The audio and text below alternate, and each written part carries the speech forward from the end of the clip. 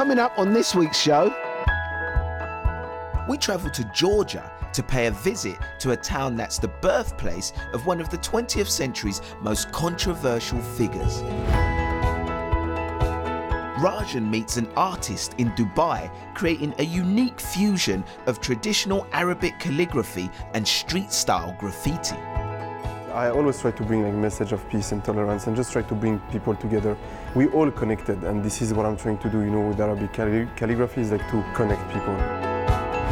Yeah, baby! Woohoo! And I discover that Santa makes it look easy when I hop on a sleigh for an early slice of Christmas in Finnish Lapland. Let's go, son, let's go.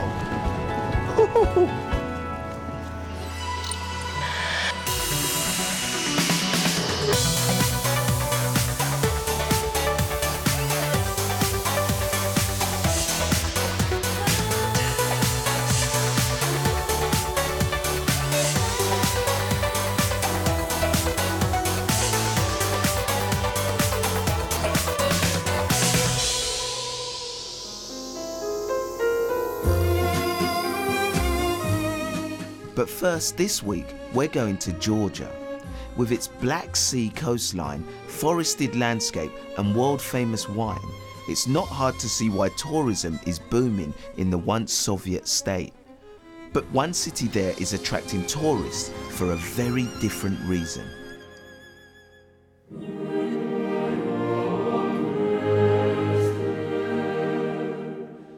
In many ways, Gori is an unremarkable post-Soviet town.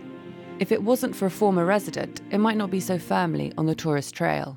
But tourists do come, and in their tens of thousands every year. And today, that includes me.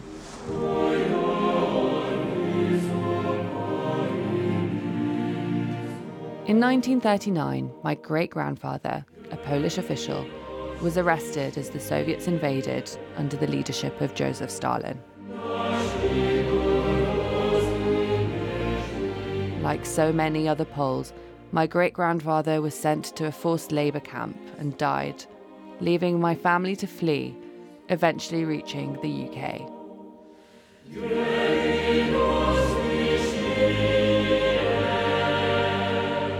Today in Gori, a flower bed lies in the place where a statue to the city's most famous son once towered in front of the government building.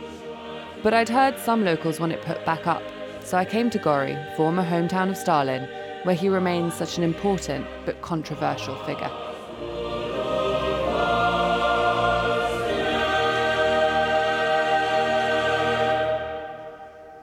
Он был блестящим учеником, он помогал всем, но он мучился, потому что у него не было денег. И постепенно мальчик, который писал прекрасные стихи, который помогал всем, и который делал все, вспоминают его одноклассники, каким он был добрым. Вот он становится таким жестким.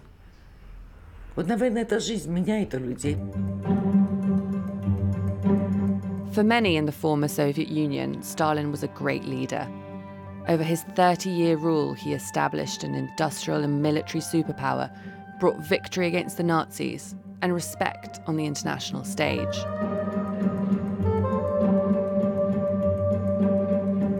But he also oversaw the starvation, imprisonment, execution, and ethnic persecution of millions of people across the USSR. Tourists come here, they mark their country in the map. For Leah Zautashvili's guest house, Stalin is good for business. თითქმის ყველა ტურისტი საქართველოში ჩამოდის პირველ რიგში, რომ დაათვალიეროს სტალინის სახლ-მუზეუმი. და ამით საკმაოდ დიდი შემოსავალია ქალაქისთვის, ყოველი ჩვენთაგანისთვის.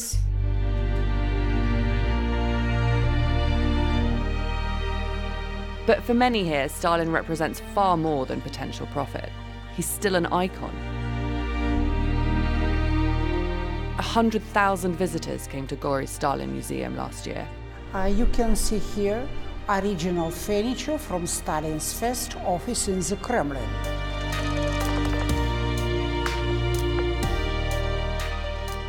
Given my family history, I have mixed feelings when I walk around the museum.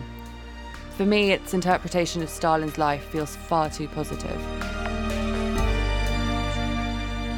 Apparently the guides in this museum do tell their tour groups about Stalin's victims, but I'm sat right now in a room dedicated to his victory in World War II, and there's no similar room in his museum talking about his political repressions or mass famines. But museum officials maintain that they're fair in their representation of how many suffered under Stalin. Вы не думаете, что мы тут работаем и мы восхищаемся. У него было много ошибок, это было очень трудно. Моя семья очень пострадала. Но то, что он очень интересная личность, от этого никуда не денешься.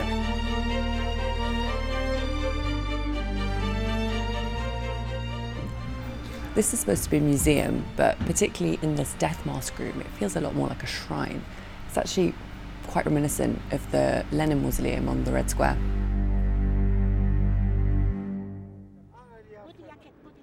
In 2008, a long-running dispute with neighbouring Russia over South Ossetia spilled into war. Gori suffered Russian bombardment. Following the war, the pro-Western Georgian government began removing Soviet symbols from public spaces.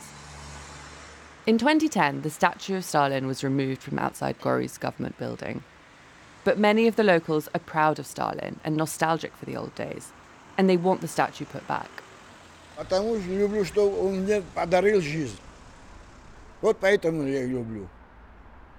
За 3 года он вообще на ноги поставил. Что Сталин все-таки убил очень много-много людей. Он поэтому не герой.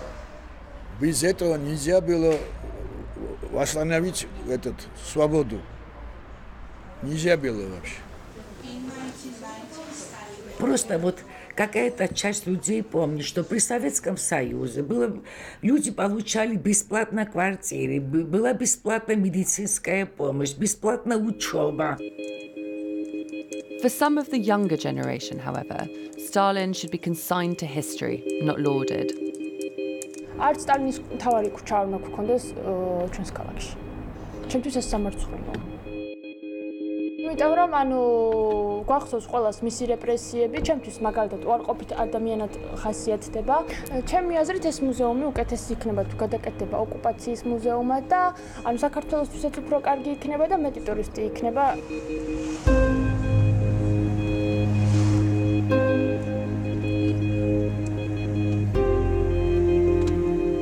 I'd heard that a local taxi driver knew where the Stalin statue had been dumped, facing the elements in a scrapyard next to a military base.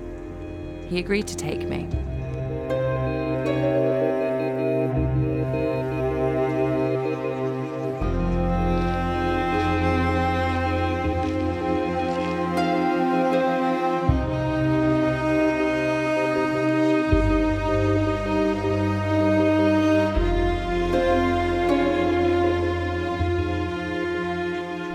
Это было очень плохо, когда я первый раз увидел.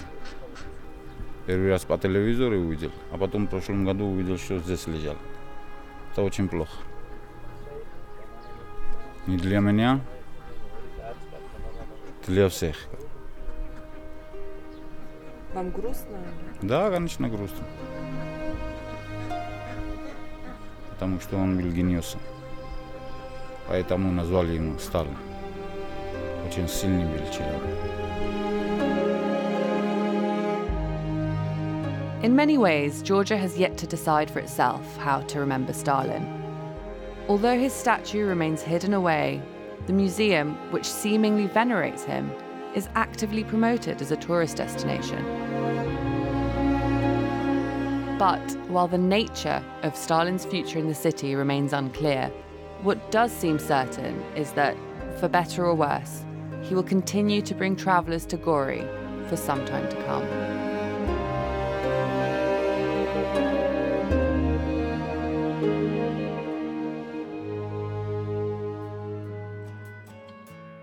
So stay with us because coming up,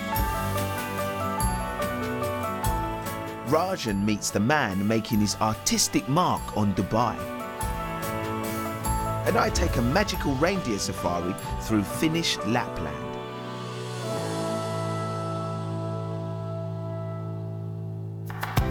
Now, if you were watching our special show from Dubai a few weeks ago, you might remember we featured an artist called El Cid, who's based there. He's displayed his unique form of art all over the world. So Rajan's been back to ask him about his travels and where he gets his inspiration from.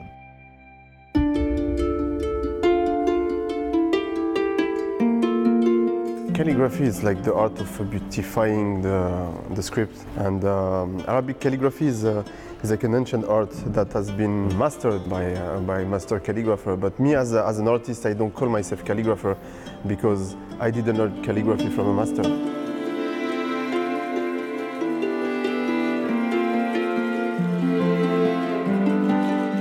I was born and raised in France, and I had this kind of identity crisis, so I ran into my Arabic roots when I was a teenager, and this is how I started learning how to read and write Arabic.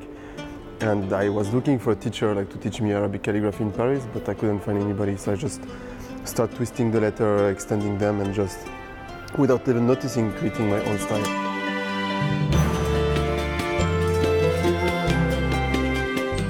And that style is El Cid's unique mix of traditional Arabic calligraphy, vibrant colours and street-style graffiti that's been dubbed calligraffiti. And it's on the streets that El Cid thinks his work is at its most powerful, transferring quotes about humanity and tolerance into public spaces around the world, from the sidewalks of New York to townships in South Africa and favelas in Brazil. I always try to bring a message of peace and tolerance and just try to bring people together. We all connected, and this is what I'm trying to do, with Arabic calligraphy, is to connect people.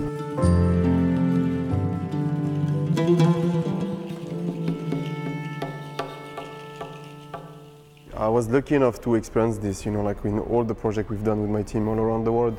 We've been able to see stuff and to see people reacting and create, relation and links with people. To date, this is El Cid's biggest project, an immense piece of art painted on 56 walls in an area of Cairo where a marginalised and poor Coptic Christian community make their living collecting and sorting the city's rubbish. It took over a month to complete, and it gives a different perspective to an area many locals feared or simply ignored. You go to a place just to create art, and then you realize that actually art is just a pretext to create human experiences. And you enter a place that even people from Cairo are scared to go, and we went, and then actually people, they welcomed us like we were family. I thought those people were living in the garbage, when actually they live from the garbage. And that's, they taught us so many stuff. They taught us how to be tolerant. They taught us how to be human, because they have, I don't want to say they have nothing, but they live in it's not the easiest way to live. Can we just go through how you approach your calligraffiti for me? The only rule that I give to myself is from writing from right to left, and then I just play, with the words. With the letters. Mm-hmm. So, for example, let's write your name, Rajan. Rajan is like Ra, Alif, Jim, and Nun. So this is Rajan. If you were pronouncing your name like Rajan, I would put this letter here. Okay? In Arabic, there is no capitals letter. Mm-hmm. Me, what I do, I consider every letter as a capital, so I separate everything. So Rajan will be this one. In calligraphy, you can draw it like that. This is a Ra. I will take this letter, Alif. That's my Alif. Mm-hmm. Then I will take, this is a Jim, this letter. Mm-hmm. You still have the same shape here. Yep. Yep. And then that's the Nun, this letter. Right. So this, typography, calligraphy. And somebody who reads Arabic could read that? Yeah, you can decipher it.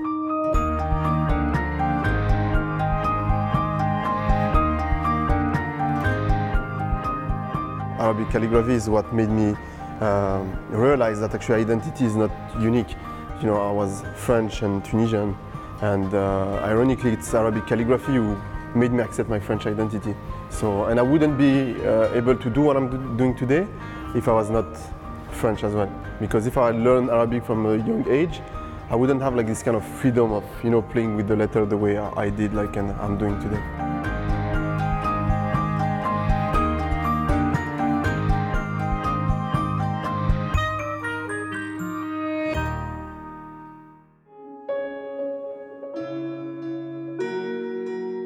Finnish Lapland is as close as it gets to a winter wonderland. More than 500,000 people come here each year in search of Father Christmas and his reindeer.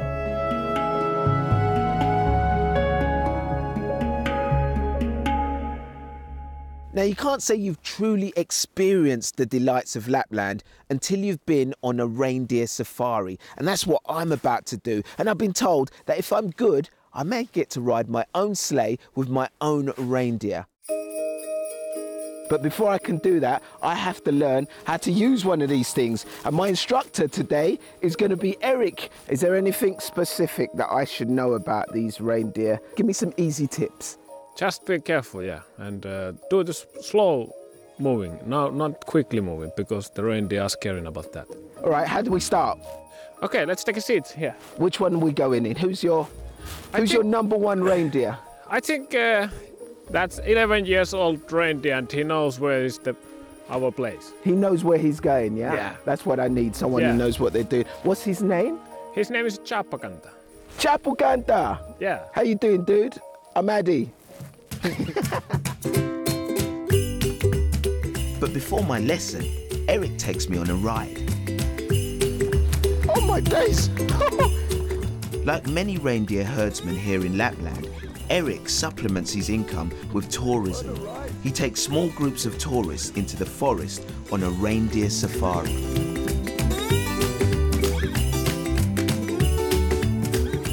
This is a proper winter wonderland. It's so beautiful out here. Everywhere you look, it's just a postcard. It's getting a bit close. Oh, he shook me off. I touched him and he shook himself. Doesn't like me. He's staying away from me now. There are more reindeer in Lapland than people. There are around 200,000 of these animals, and most of them roam free. But some of them, like these ones, are tamed and specially trained for the reindeer safaris. Apparently, these reindeer are so powerful, and this is one of the reasons why Eric isn't letting me use them on my own yet, because they would just run off, and I probably wouldn't be able to control them. Eric is guiding us at the front and controlling the sleigh. It just shows how hardy these people are. Eric tells me that if I'm lucky, I might see some wolves or brown bears roaming around, but so far, it's just me and the reindeer. We've travelled about 20 minutes into the woods and now we've come to a clearing. Eric's going to start a fire, we're going to drink something nice, chill out, and then he's going to teach me how to use one of these sleighs. Now, I've had a taste of the power of these reindeer, so I'm a little bit worried.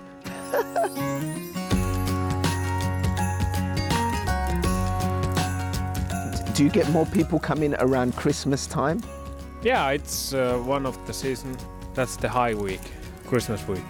They want to spend the whole Christmas holiday in winter world. Today, reindeer sleigh safaris give tourists like me a taste of what life used to be like here before cars and snowmobiles. Just a little blanket. Just a little blanket. Finally, it's my turn to have a go. If you want to go, you just say go. So I just say go? Simple as that? Yeah. Okay. Go? Go? Reindeer, go! He's not listening to me. Go, reindeer! Go! He's not very obedient, this reindeer. I mean, Eric said he's given me the safe reindeer because he doesn't want me to have any problems.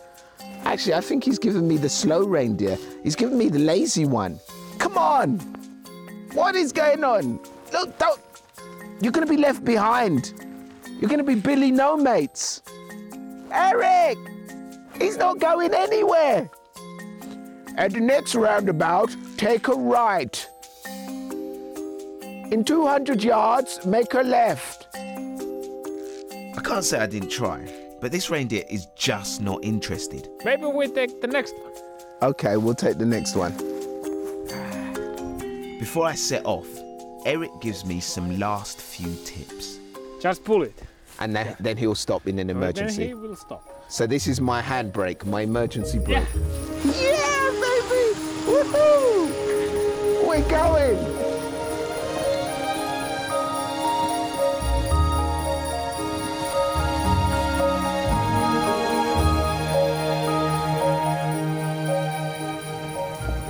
Look at this. Controlling this powerful beast. Oh my God, he's picking up speed. Go, go!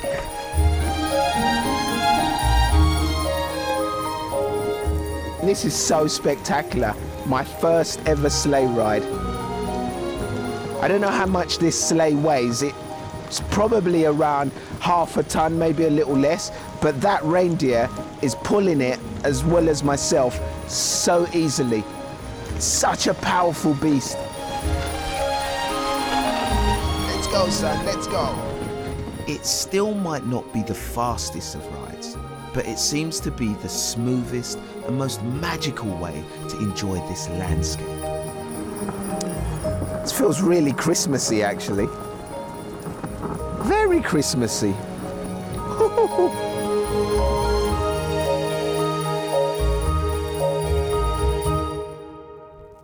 Well, that's it for this week. Join us next week when... I take a look back at some of my personal highlights from this year's travel show, including my trip to Ghana, where I met some of the country's cheekiest residents. You said they're not shy. Look, Amelia. Wow. So that's next week, but if you want to see what we're getting up to on the road between now and then, why not sign up to our social media feeds? And all the details should be going on your screens right now. But for now, me, Adia Depitan, and all the travel show team here in Finnish Lapland, it's Mona Tirvan.